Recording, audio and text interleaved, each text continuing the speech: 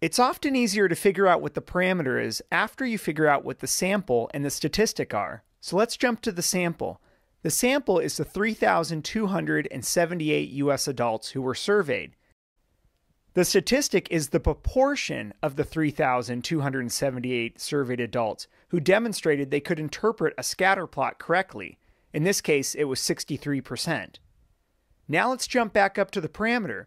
The parameter is like the statistic, but it's going to be the true proportion for all the US adults who can interpret a scatter plot correctly. Population, parameter, both start with P. Also, sample and statistic both start with S. We're going to use the four-step solving process. So first, let's state the parameter we're trying to estimate and at what confidence level.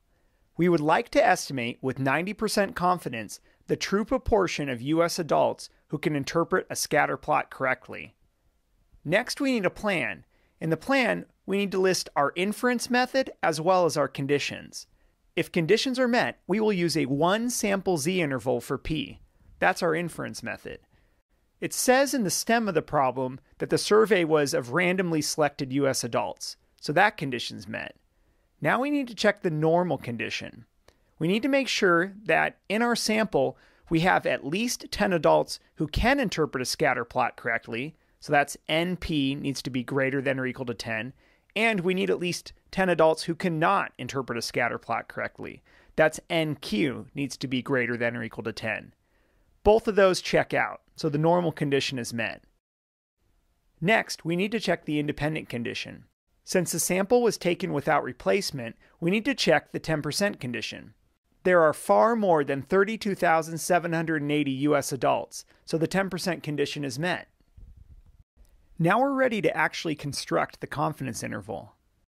The confidence interval is going to be p hat plus or minus z star times the square root of p hat q hat over n. We need to figure out what z star is. That's the critical value. Since we're doing normal calculations, we have to figure out how far from the mean we have to go to cut off the middle 90% of the normal distribution. If 90% is the middle, then each of the tails would have 5% in them. To do this, we can use the inverse norm function on the calculator.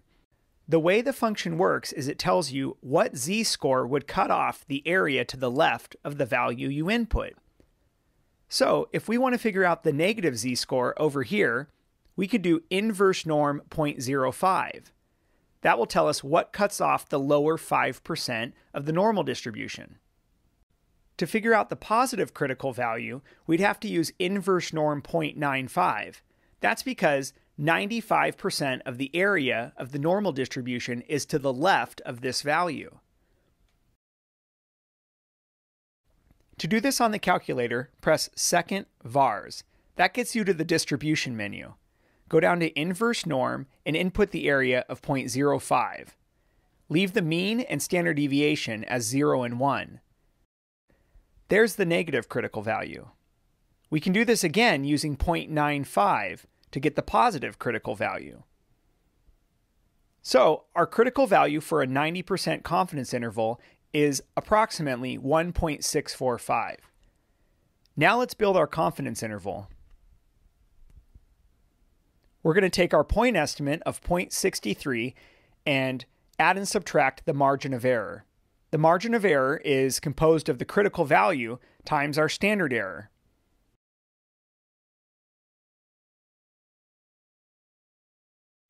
In this case, our margin of error is 0.01387. If we store this value of x, we can easily add and subtract it from 0.63 to make our interval. So our interval is 0.6161 to 0.6439. Always round the lower limit of the interval down and the upper limit up. We actually don't have to do this by hand. We can calculate it very quickly on the calculator. Press the Stat button and go over to the Test menu. Near the bottom, option A on this calculator is one prop z interval. For x, we need to tell it how many people in our sample demonstrated they could interpret a scatter plot correctly. So we'll do 3,278 times 0.63. For n, let's type the sample size, 3,278. And for sea level, put 0.9 for a 90% confidence level. Now we're getting a domain error. Let's go back and see what happened. For x, our value wasn't an integer. 63% times 3,278 ended up being 2,065.14. That's impossible. We can't have 2,065.14 people in our sample who can interpret a scatter plot correctly.